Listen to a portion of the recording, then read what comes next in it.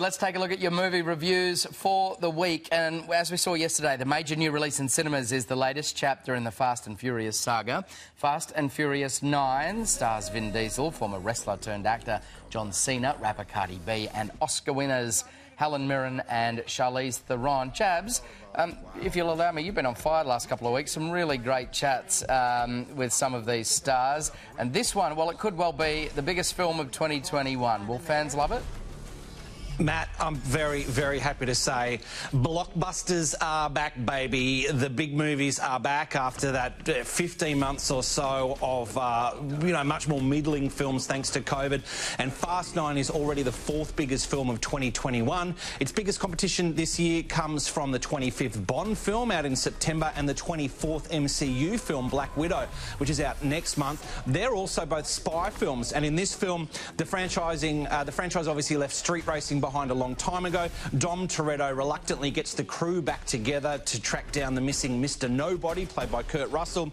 The team split up and crisscross the globe, and they come face to face with Dom's greatest adversary yet, his long-lost brother Jacob, played by John Cena.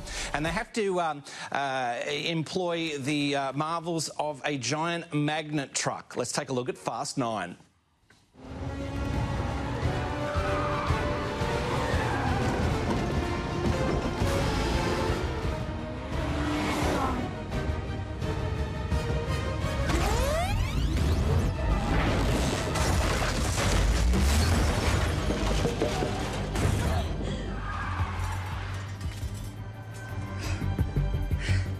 Very natural.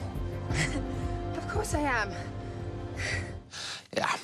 That's, look, I've never been a huge Fast fan, but for the first time in over a year, I've been able to watch a massive blockbuster with a huge bucket of popcorn, switch the brain completely off and just absolutely soak it up. It is so absolutely bat-spit crazy. It is a bonkers blockbuster and it will appeal. I'm sorry, I'm full of puns today. 3.5 stars. Okay. Yeah, I mean, it's ridiculous. I now want a massive bucket of popcorn. Yeah, well, of course. There's one of the things that I love about you is this eclectic mix that you give us. You are literally taking us to the other end of the spectrum. Just when you think he'll zig, he zags. He does. And we're going to talk about now an Oscar-nominated documentary which is about an elderly man who's sent into a nursing home as a spy. That's right, Mon. So Sergio answers a newspaper ad. Men between 80 and 90 wanted for a job. He turns up and they say, mate, get into this nursing home. There's reports that the residents are being mistreated. We want you to spy on the staff, spy on the residents. And so it's a job that Sergio takes up with relish.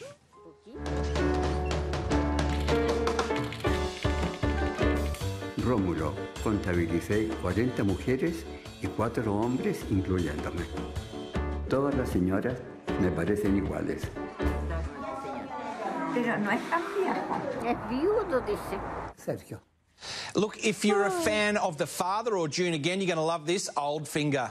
See what I did there? Yes. Goldfinger, Old Finger, 3.5 stars. How good's for the this one. concept? I love the look of that. It's just him saying all the ladies look the same.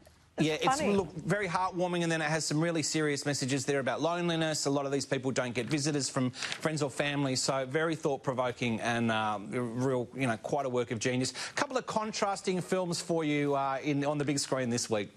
Love your work, Jabs. Thank you so much. Thanks, guys. Cheers.